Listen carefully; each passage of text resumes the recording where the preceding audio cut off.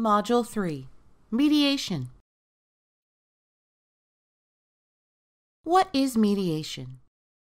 As explained by the Florida Court ADR system, mediation is a way for people who are having a dispute to talk about their issues and concerns and to make decisions about the dispute with the help of another person. This third party is called a mediator and remains neutral throughout the mediation process. A mediator does not take either side in the dispute and typically does not tell the parties how to resolve their conflict.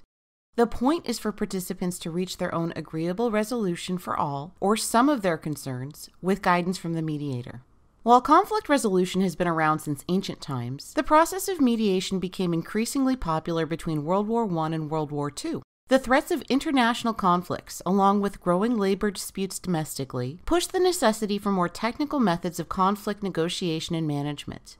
In 1918, the U.S. Department of Labor created the U.S. Conciliation Service to mediate labor dispute. In 1947, Congress enacted the Labor Management Relations Act, also called the Taft-Hartley Act. It included the Federal Mediation and Conciliation Service as an independent agency with the mission of preventing or minimizing the impact of labor management disputes on the free flow of commerce by providing mediation, conciliation, and voluntary arbitration. Since then, mediation has expanded from labor and international disputes to widespread usage in state and local court systems for all types of large and small disputes. Judges hope that mandated mediation will free up overly crowded dockets by helping conflicting parties settle their own differences outside of the courtroom. For example, the Florida Code of Civil Procedure requires mediation in certain civil actions. It even gives the courts the power to compel participation in mediation proceedings. The United States District Courts for the Middle, Southern, and Northern Districts of Florida all include rules that mandate the referral of various cases to mediation. The Fifth Circuit Court of Appeals has a court-mandated mediation program, and the 11th Circuit has its own internal mediation program for disputes on appeal from the federal courts within its jurisdiction. These types of mediation regulations are common across courts and states across the country. When mediation is appropriate. Not every dispute is appropriate for mediation. For this type of ADR to be effective, the conflict should have certain characteristics that make resolution more probable. A review of mediation referral practices by district judges in the United States District Court for the Eastern District of Missouri revealed some similarities in cases that are sent for mediation. For example, all of them typically will refer more cases to mediation when there are factual disputes than when the questions center around legal interpretation. The review also showed that the judges tend not to make referrals for cases that involve appeals from administrative agency rulings. Bankruptcy appeals, Social Security matters, and cases involving civil rights of prisoners are also among those where mediation referrals are not commonly made. Cases that are most often sent to mediation include those involving domestic relations, workplace conflicts, contracts, land usage, and financial dispute matters. These cases typically do not involve complex questions of law, making them more amenable to compromise and less likely to be settled in pretrial motion practice in court. Another aspect of cases appropriate for mediation is mutuality. To increase the likelihood of success, each party must recognize the value of coming to a compromise and understand that a successful mediation entails collaboration to find a solution that benefits all parties. The mediator. The mediator is not there to judge the merit of either party's stance. In most cases, the mediator also is not there to draw conclusions or decide on a resolution for the parties. As explained by the U.S. Equal Employment Opportunity Commission, the mediator does not decide who is right or wrong or issue a decision. Instead, the mediator helps the parties work out their own solutions to problems. This neutral person is solely there to assist the parties through the mediation process. While there is no single path to becoming a mediator, many court systems and colleges offer extensive training and certifications. For example, the Virginia State Courts utilize the Guidelines for the Training and Certification of Court-Referred Mediators. These rules set out the requirements for working as mediators within the Virginia courts. Most such systems or rules requirements require a bachelor's degree at a minimum, but there may be exceptions for people with extensive mediation training and experience. Courts also typically require potential mediators to work under a certified mediator for a specified time. In Virginia, applicants who want to mediate cases in the juvenile and domestic relations district courts must complete 40 hours of mediation training, including 20 hours of basic mediation training and 20 hours of family mediation training from a certified trainer. New York courts use local community mediation programs to train potential mediators. Education and training requirements vary by court, mostly depending on the type of cases being mediated. For example, mediators in the commercial division must have extensive experience with business law. The matrimonial courts require experience with domestic and family law, while mediators in the New York Supreme Courts, which are the trial courts in that state, must have experience in various practice areas, including personal injury law, contract law, and general civil matters. Mediation confidentiality.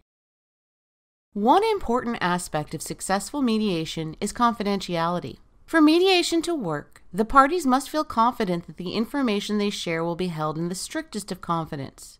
Otherwise, if they fear their statements may later be disclosed in court, they may not feel free to fully participate in the proceedings.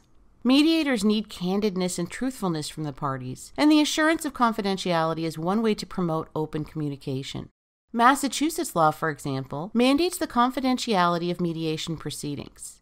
It states all memoranda and other work product prepared by a mediator and a mediator's case files shall be confidential and not subject to disclosure in any judicial or administrative proceeding involving any of the parties to which such materials apply. Any communications made in the course of and relating to the subject matter of any mediation, and which is made in the presence of such mediator by any participant, mediator, or other person, shall be a confidential communication and not subject to disclosure in any judicial or administrative proceeding. Confidentiality is one method of ensuring quality within a mediation proceeding, but many organizations and court systems have also established sets of ethical guidelines for mediators to follow. Though they all vary in the details, they're commonly set up to provide mediators with some guidance for appropriately conducting mediation proceedings. The Supreme Court of Texas adopted ethical guidelines aimed at establishing oversight for the quality of court-mandated mediations. Its provisions include various clauses about mediation conduct. For example, mediators are warned against using information learned during mediation for personal gain. The guidelines also warn against placing the personal interests of the mediator above the interests of the parties in conflict. Mediator qualifications are also established in the guidelines, along with a requirement to disclose any conflicts of interest and parameters for mediation procedures. It is also important to note that while these guidelines are meant to serve as a roadmap for mediators, they are not mandatory rules. In fact, the guidelines concede that these rules are aspirational. Compliance with the rules depends primarily upon understanding and voluntary compliance, secondarily upon reinforcement by peer pressure and public opinion, and finally, when necessary, by enforcement by the courts through their inherent powers and rules already in existence. Mediation styles. Most mediations follow a standard process. During the introduction, the mediator explains the process and relevant rules of mediation. The mediator then allows each party to make a statement, wherein they describe the dispute and present their arguments. In an effort to gain a better understanding of the conflict, the mediator may ask questions of each party. If necessary, the mediator may also hold private meetings with each to gain a better understanding of their perspective and identify areas for possible compromise. The mediator then takes all gathered information and walks the parties through negotiations, helping them reach compromises and come to a solution. Once the mediation is complete, the mediator will create a written agreement, putting the details in writing for signatures by both parties. While some state courts uphold these written mediation agreements should the same dispute arise again, other states do not. So, under some circumstances, the enforceability of a mediation agreement is dependent on each party's willingness to abide by it.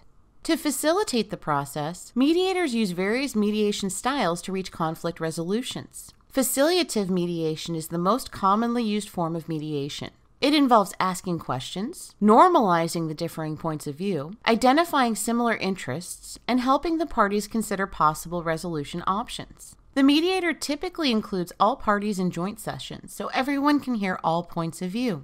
There are no recommendations, opinions, or predictions given. With facilitative mediation, the mediator controls the process and the parties solely control the outcome. Evaluative mediation is a rarely used form of mediation that follows a process similar to a settlement conference. Instead of withholding opinions about the conflict, an evaluative mediator points out weaknesses in the parties' perspectives to help convince the parties to reach a resolution. The mediator may also predict what the court might decide and make an informal recommendation based on her interpretation of the applicable law. Due to the legal evaluations involved in this type of mediation, evaluative mediators are usually attorneys. The process of evaluative mediation differs from facilitative in that the mediator is not solely concerned with the structure of the mediation. The evaluative mediator can also influence the conflict outcome. Parties often meet with the facilitator separately, so the mediator can help each party and its counsel evaluate the cost-benefit of taking the case to court. Evaluative mediation is more common when mediation is mandated by the court. The attorneys are often consulted in choosing the mediator and actively participate in the process. Transformative mediation emerged in the 1990s as an innovative new form of mediation. It is very similar to traditional facilitative mediation in that the mediator centers on the process and not the outcome. It drives empowerment of the parties and recognition of the other party's interests and perspectives. The theory behind transformative mediation is that all participants can be transformed by the mediation process. All parties are included in all meetings with the transformative mediator, who encourages peaceful interactions. As explained by the National Association for Community Mediation, in transformative mediation, the parties structure both the process and the outcome of mediation, and the mediator follows their lead. What distinguishes transformative mediation from facilitative mediation are the sometimes subtle methods used by the mediators. The mediator focused on assisting the parties to improve the quality of their interactions with the other parties and to increase their openness or responsiveness to the other parties. There are strong feelings within the mediation profession about which methods of mediation are most appropriate and effective. Some mediators argue that evaluative and transformative mediation take too long and achieve lower percentages of positive outcomes. There is also concern that these resolutions may not be fair, with stronger parties asserting their interests to the detriment of weaker participants. Supporters of evaluative mediation argue that it's the method most preferred by parties given an opportunity to choose. They assert that parties want a final outcome should negotiation efforts fail, and they also want to feel confident that the outcome is fair. Opponents of evaluative mediation argue that it is actually the method preferred by attorneys, who are more comfortable with settlement conferences and legal analyses, and not the conflicting parties. Opponents also worry that these mediators' evaluations may be incorrect. Mediation bodies and associations. While there is no national governing board for mediators, there are several associations that offer membership, continuous training, and credentialing. The National Association of Certified Mediators provides a category of professional mediators with the basic academic credentials necessary to provide the general population with excellent mediation services. They offer a 30-day certification course for people seeking mediation credentials.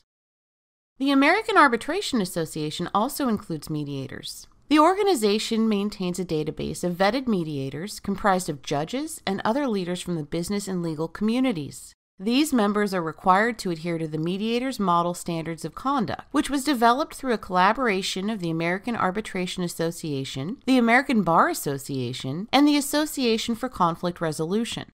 The American Arbitration Association also maintains a master mediator panel that is trained to handle large claim dispute mediations.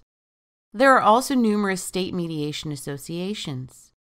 The Texas Association for Mediators is a statewide network of mediators providing education leadership for mediators within the state of Texas. The organization also hosts an annual conference where dispute resolution professionals of national and international renown are brought in to present and conduct trainings.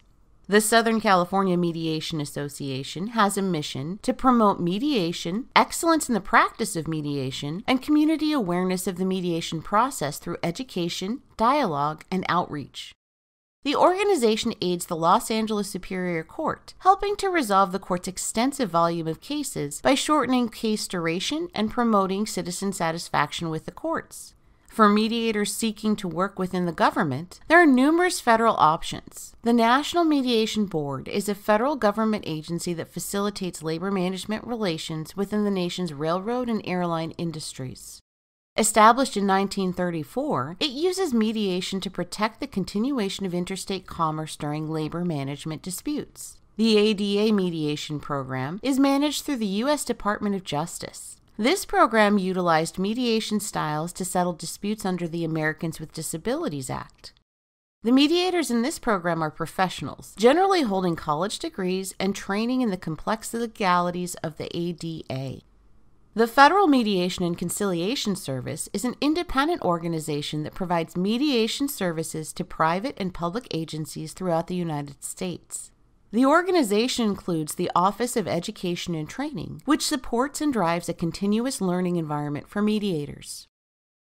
In our next module, we'll turn to the most formal method of ADR, arbitration, and discuss how this is the truest alternative to litigation that can save litigation's time and money and improve judicial economy.